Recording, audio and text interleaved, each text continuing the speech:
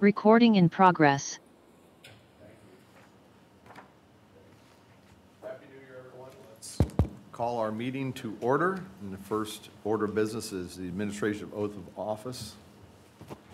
Does that have to stand? I don't know. I only do this once a year. I don't remember. Everybody could raise your right hand. It's this one, right? Repeat after me. I state your name. I, Dennis Jordan, Do solemnly swear or affirm do solemnly swear or affirm that I will support the Constitution of the United States of America I will support the Constitution of the United States of America and the Constitution of the State of Indiana, and the Constitution of the State of Indiana, and will faithfully, impartially, and lawfully and will faithfully, impartially, and lawfully carry out my duties as a member of the St. Joseph County Redevelopment Commission. carry out my duties as a member of the St. Joseph County Redevelopment Commission. Welcome back. Thank you. Okay. The second order of business is the election of officers. Hey, Frankie. You want to have them sign real quick? Okay. You'll sign so you can see it first. All right. You need to administrate that? Nope, they just did. Okay. I missed the fun. You are the official notary. We can sign at the top. Thanks, Frank. That would have been embarrassing. Especially when it's recorded. Christmas video, right?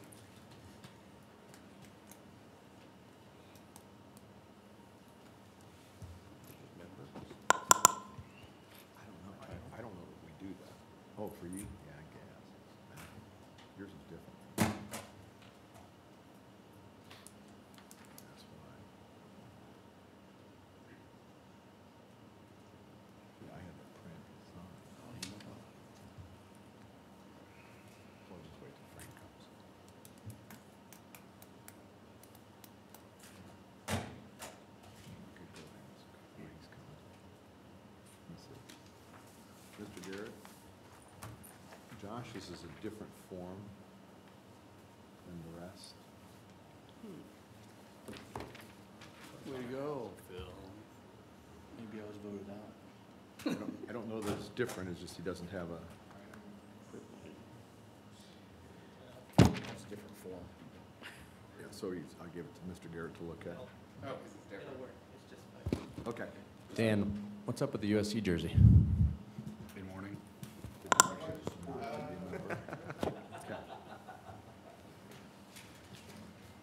Heisman, didn't he? Yeah. Okay. All right, we can proceed then to the election of officers for the 2023 business year. Assume the first position is president. Is there a motion? Motion to nominate Dennis Jordan, president. Second? Any other nominations? Should we vote on these all at once, or do you have to? We can do individually. Okay. So we have a motion and a second to nominate Dennis Jordan as president. Mr. Gillian, how do you vote? Yes. Mr. Goebel, how do you vote? Aye. Mr. Gregg, how do you vote? Aye. Mr. Critchlow? Aye. Mr. Jordan? Aye. Motion carries 5-0. Okay, then for the, is it vice president? Is there a motion to nominate someone for the position of vice president? You want to do it? Here, I'll nominate Josh Goebel for the position of vice president. Second? Is there any further nominations? Hearing none. We have a motion and a second to nominate Josh Goebel as vice president. Mr. Gillian, how do you vote? Aye. Mr. Goebel? Aye. Mr. Gregg? Aye. Mr. Critchlow? Aye. And Mr. Jordan? Aye. Motion carries. Next position will be secretary. I nominate Jason Critchlow as secretary. Second. Any further nominations? Hearing none. Mr. We have a motion and a second to nominate Jason Critchlow as secretary. Mr. Gillian? Aye. Mr. Goebel? Aye. Mr. Gregg? Aye. Mr. Critchlow? Aye. And Mr. Jordan? Aye. Motion carries 5-0. Who was the second on that? Josh, did you second? Yeah. Okay. All right, thank you, everyone. Okay, now we move to the approval of minutes. No minutes from last meeting. So we have no December minutes. Those will be in the February packet. The Mr. next Shell. item on the agenda is the general redevelopment budget, so the December report. The December report was passed out this morning. I apologize. I thought that was in the packet when it was distributed. The only one I would note that's probably a little out of the ordinary, towards the bottom, there's two to Fidelity National Title. Those relate to property acquisitions out on Douglas Road. The one for $232,000 was the purchase of 14402, and then the $15,000 is earnest money for the purchase of 14380.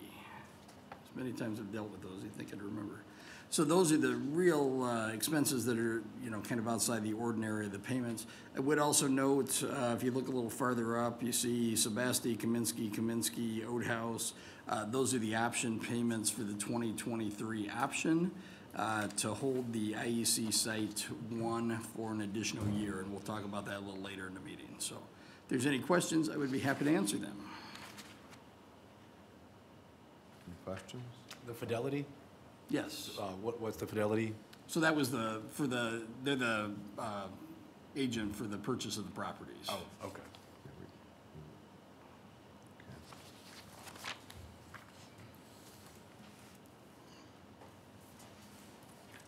Assume it's minor, but the first item without a check number, it's just, Well, that's a good question. Yeah, we will verify that there was a check number, I'm sure. I assume. Yeah.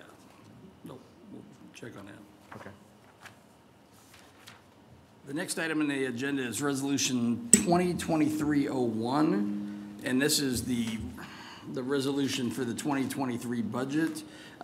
We've kind of gone back and forth on whether these should be done by resolution or not. We decided this year, based on the fact we reference the budget several times, especially when we're making purchases of property through the Board of Commissioners, we reference back to the budget.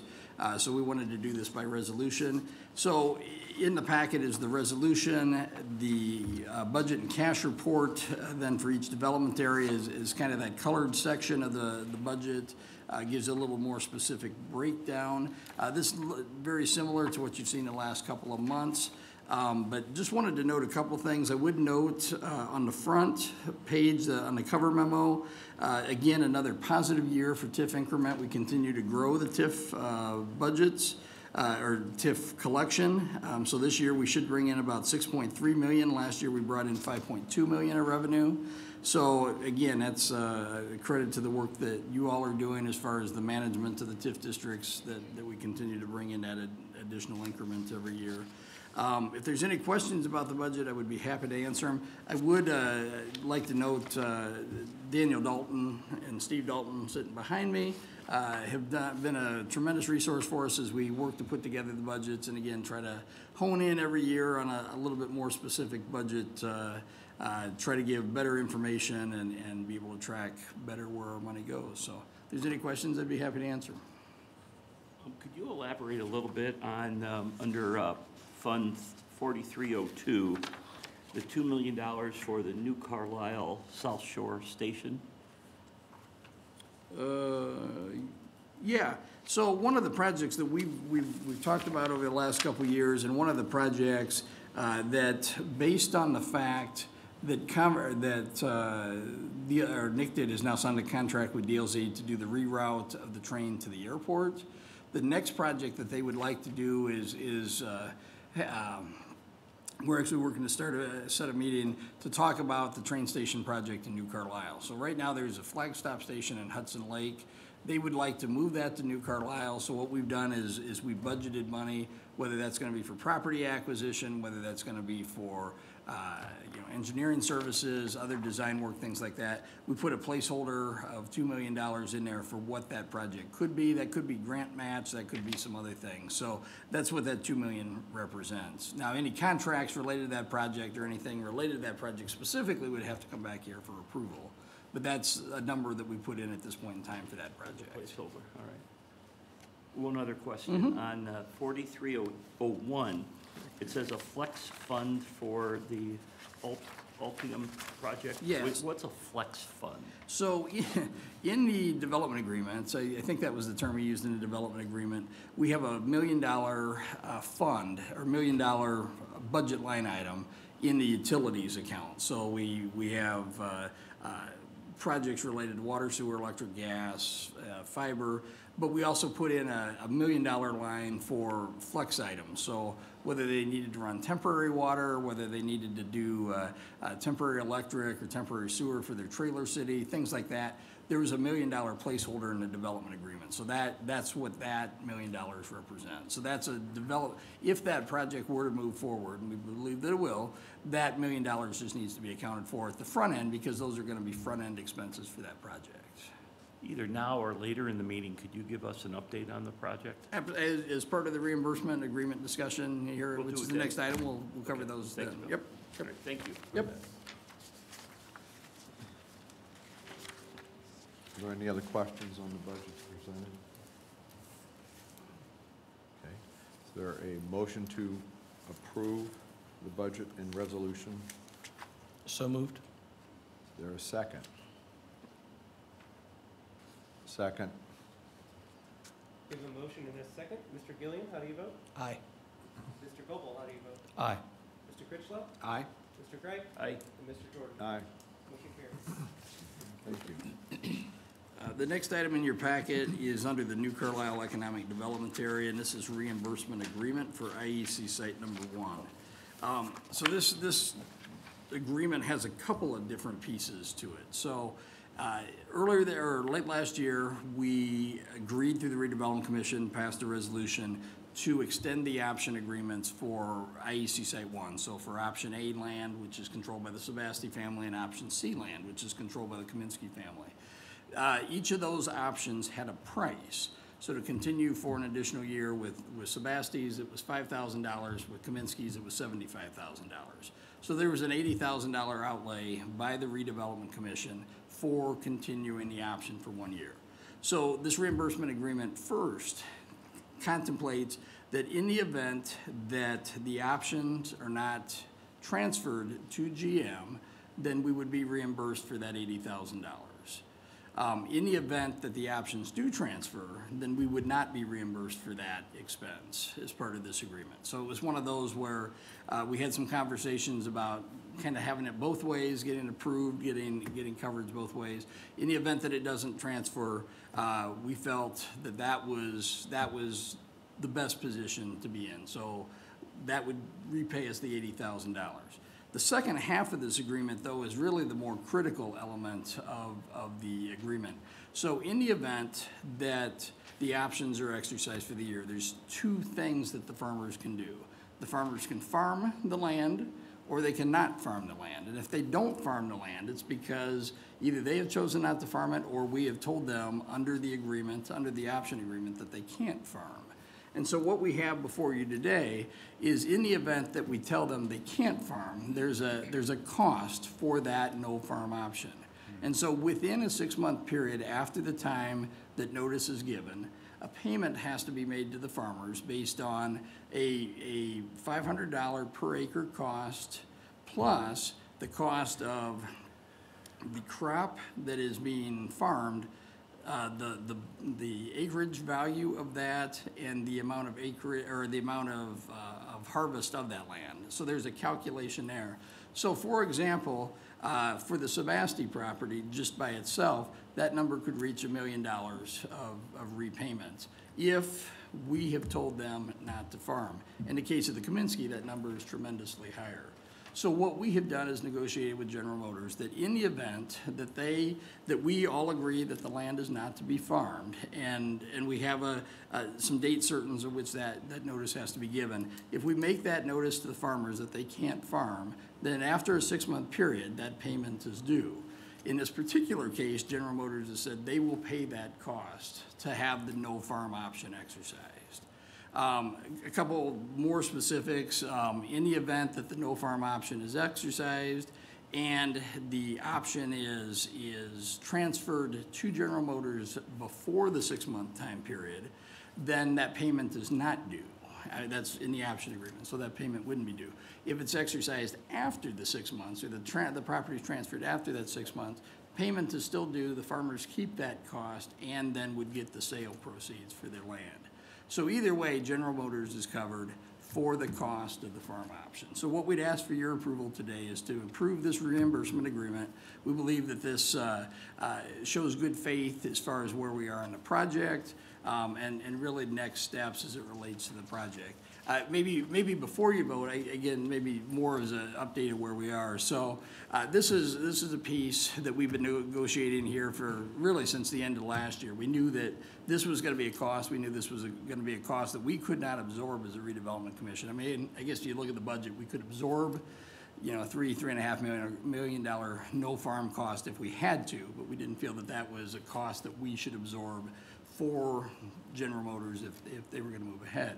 So this is something that we've been negotiating. We're also working on an overlay design district for the IEC, and specifically, we've spent some time over the last couple of weeks working on how we can take a big building, or what we'd call a landmark building, in this case of the overlay, and have specific design guidelines and landscaping and lighting and parking and setback requirements specifically to those buildings, but as all the way down to small building projects covered in a design overlay. So the design overlay was set to go to council tonight. It's been withdrawn because we found that there's additional changes that need to be done to the ordinance. That'll be refiled in January for January 13th and heard in February by Area Plan Commission, then heard ultimately by council in March. So we have that moving through the process. We also then have some changes to the written commitment. So as part of the rezoning of not only the redevelopment commission property, but also the Sebasti properties, there were some written commitments attached to the property. With this new overlay ordinance, a lot of those written commitments are in conflict with the new ordinance. So we're doing a rezoning for the modification of the written commitments. So that process is also going forward. That'll be heard on the same night by council, or heard by the same night on area plan and by council. So by March, all the rezoning processes will be done. All of the other statutory processes will be done. So everything has lined itself up so that by March 14th or March 15th, then General Motors would be in a position to have all of its statutory things done. We've already got the incentives in place. All the other pieces are in place. This agreement would be in place. So we believe that by mid-March, we'd be in a very good position to move forward with the project. Is that when General Motors is anticipated to make a decision, the middle of March? We believe that they're working through their decision-making process. They've had people on the ground here last week. Whatever day it was sunny last week, they had a large contingent here. They continue to do work with us. We meet on a regular basis. So we believe the decision isn't so much a if, it's more just the timing of when. So we believe it will be soon. Again, I would tell you from their side, as we've seen with this agreement, with some of the other agreements, until all those other statutory things are done, I would be surprised if we see a formal announcement. So March 14th would be that trigger date. At a certain point, I think we should press them to say go, no go. At some of this. I would tell you that we are having those conversations. Again, we at the last redevelopment commission meetings signed an agreement, a 3-party agreement to start working on the ditch and some intersection improvements in Larison too. All of those are lining themselves up so that we can be ahead of that anticipated. But again, we have some additional costs we have to absorb in the next couple of months. And from a timing standpoint, while it would be good to be ahead of those, we don't need to be too far ahead of those. And so we continue to have those discussions about that. So as of now, they're farming. As At of this moment, they're planning to plant there because they haven't been told not to. Correct. But we have until June. We haven't, no, we actually have, in the case of the Sebastis, or the Kaminskis, we have until tomorrow to tell them that they can't farm. In the case of the Sebastis, it's later this week. So what we're going to ask for you to do is approve this reimbursement agreement, and then we're going to ask for an additional vote to move to not, to exercise the no farm provision. Oh, I see. So, And we have heard from the Ultium people that they do intend to issue the farming notice, in writing to us, telling us to take those steps? Yes. So what you have We received. sign this, so we approve this, and then if we were to take the action to tell them not to farm, this triggers a payment to them from GM. Correct.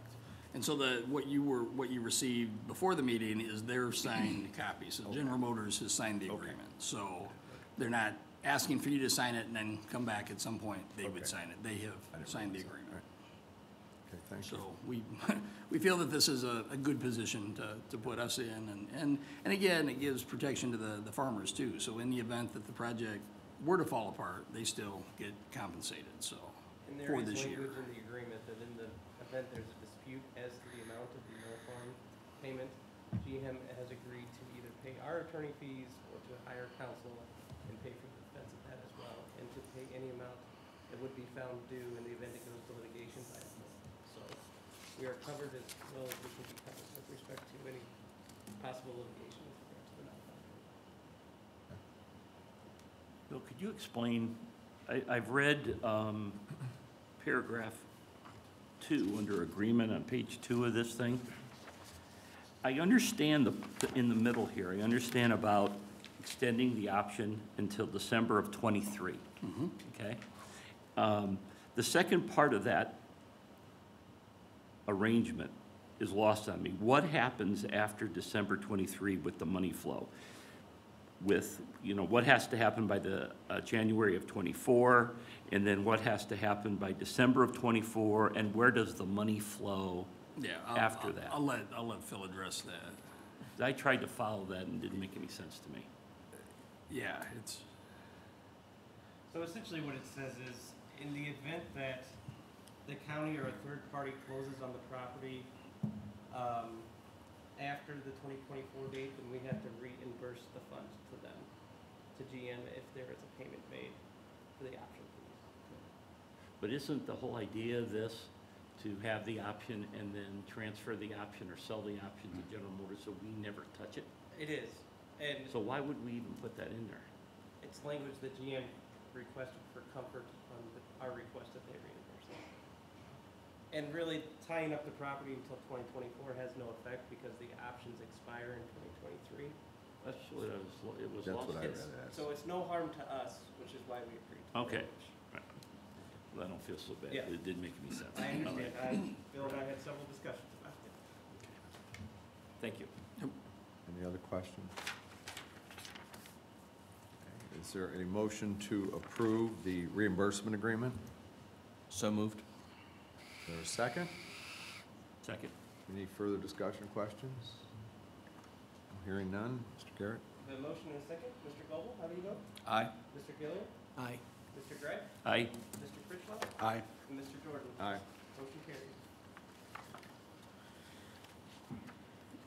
And then, in addition, we have been informed by GM of their request to exercise the no farm option. So for transparency and clarification, we would request a motion allowing Bill to send notices to both the Kaminsky's and Sebastians that the property is not to be farmed for the 2023 farming season. I'd make that motion. Second. Any further discussion? The motion and a second, Mr. Goble, Aye. Mr. Gillian, Aye. Mr. Critchlow, Aye. Mr. Gregg, Aye. and Mr. Jordan. Aye. Motion carries. How will you make that notification? so we will do it by email, which is how we received it. We will also do it by certified mail and by US mail. So there will be, Have multiples? Okay. Yes. It's- yep. all right, thank you. All right. The next item on the agenda is a professional services agreement for demolition of residential properties on Douglas Road. Again, as we acquire property, we don't want to be a bad property owner, especially with code enforcement in our own office. So what we'd like to do is put the pieces in place to be in a position to demolish 14402, a property that commissioners own presently, and 14380 Douglas Road, a property that we're working to close as soon as we can. So what we have before you today is a professional service agreement from Christopher Burke Engineering. And they would do the Phase 1 environmental report work, they would coordinate all that, any asbestos surveys. They'd prepare and work with the county on demolition quote and quoting assistance, and then also do construction observation services. The total amount of this is a not to exceed of $20,800, and staff had asked for commission approval. What's the intent of the use of that property subsequent to our purchase? So these are being acquired as part of a road widening for Douglas Road. And so this is, these properties sit immediately east of the Canadian National Railroad tracks, but ultimately would be properties that need to be acquired by the county for improvements from City of Mishawaka limits to Capitol Avenue. So it'll be vacant? It will. It'll be vacant, it'll be mowed, or some level of mowed. Well, that was my question. We're talking about demolishing 2 older homes that are sitting there Correct. with no additional building going on, Correct. okay? Why do we even need to spend this kind of money? You run an environmental, you do that with a questionnaire, and then you level everything. Nothing else is going up. To me, it seems like a waste of money. Well, I mean, to do the demolition side of it, or to do this one? Paying them $20,000 to then pay somebody else to demolish, because there's no demolition work involved. Right, no, so largely where the cost will be in this are the construction observation services.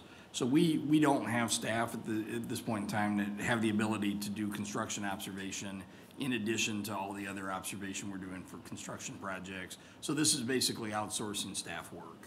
You're just gonna go there and watch them knock the dang thing down, right? Yeah, and it is, you know, there are some complications. There's a swimming pool, there's some septic tanks that have to be removed, things like that. But it's part of the process of doing these kind of projects. We'd like to be able to bring that work back in-house. And with some staff additions that we've done in the engineering department, we're hoping that over the course of the summer, we can do that, build that workload. At this point in time, we just don't have that capacity. It just doesn't seem like it's a good use of money, given what it's gonna be used for afterwards, but I Nope. understand.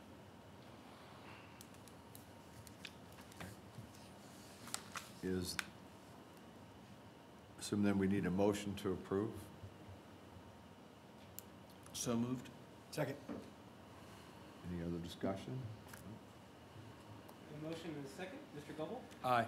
Mr. Gillian? Aye. Mr. Greif? No. Mr. Critchlow? Aye. And Mr. Jordan? Aye. Motion carries 4-1.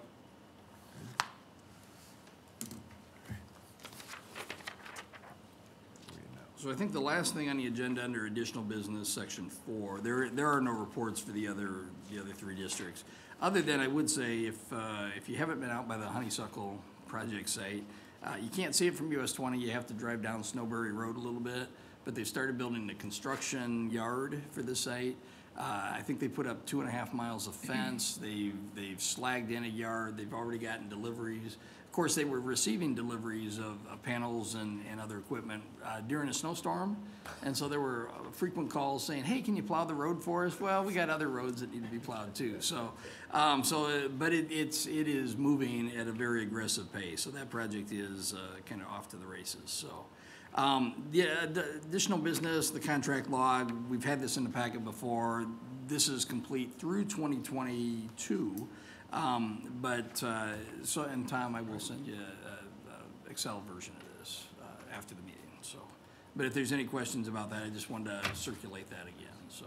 We continue to build backwards. The other thing we're gonna work on with this, Tom and I were talking about this before the meeting, it tells what the budget was, but it doesn't tell what we've actually spent, so we're working, we know that we've got some open line items, so we're working to figure out where the open items are so we can determine if it's a closed project or if it's something that we still need to be billing against, things like that. It's just, again, the way is we try to figure out where all our money is, the best way to do that. A lot of these are one-time projects, appraisals, things like that. So Terry's looking forward to this as his new research project. Oh, I haven't told him that yet. I have a question. Yeah. Several meetings ago, you guys completed a list, I think, of county-owned properties, Yes. all right?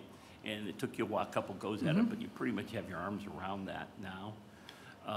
Is there any additional work that needs to be done there, or is that pretty So- much complete? No, so there's a couple, I think the list, as I understand it, is generally complete, although we keep buying properties, so. A couple different things are happening. One, City of South Bend, Maycog, and the county are working together on a study on land banks.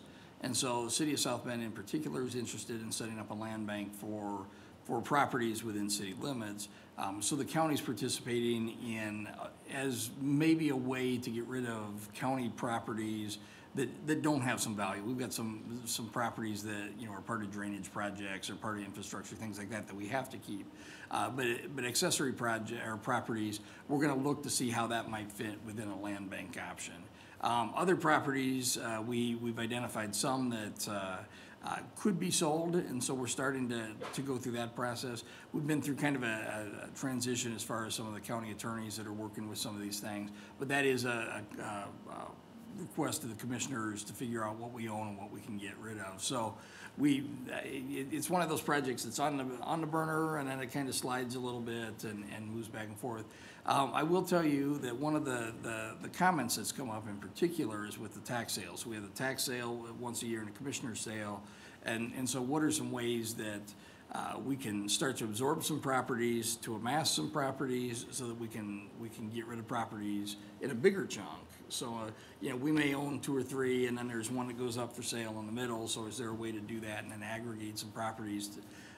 So there's some conversations. Again, for the last 4 or 5 months, we haven't had the staff to do that, and again, there's an opportunity now with Terry to start working on some of those things. Yeah. Yeah, because, you know, I've always viewed this as a 2-step project. The first one is getting your arms around it. Yep. Step 2 is really the action step. Now what are we gonna do? Just my opinion is a land bank is a great use, and having the county work with the city, either in 2 separate land banks or 1, doesn't really matter. But I'd encourage you to keep pushing forward with that idea. We got a meeting on Friday, so I mean, it's that fluid at this point in time, so, yep. Okay, thanks, Tom. Any other new business from the?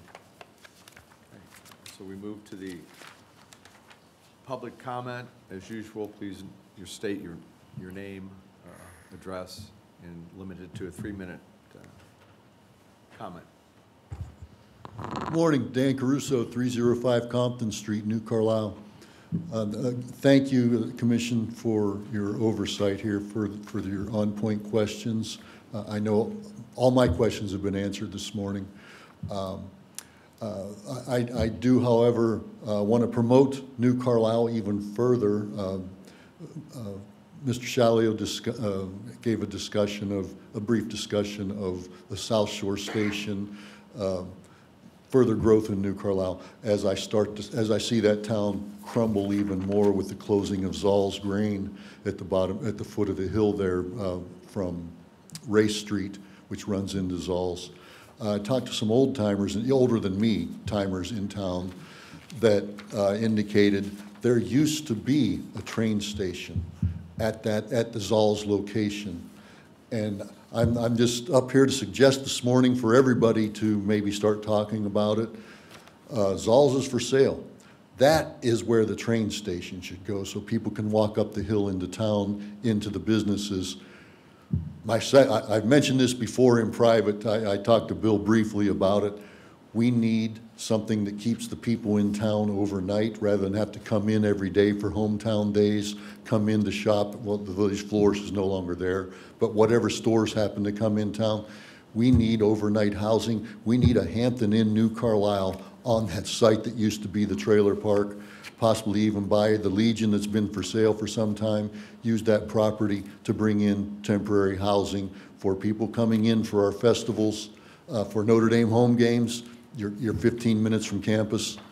I don't know what's involved with getting these folks involved, but I think those would be great ideas. Thank you. Happy New Year. Happy New Year. Thank you.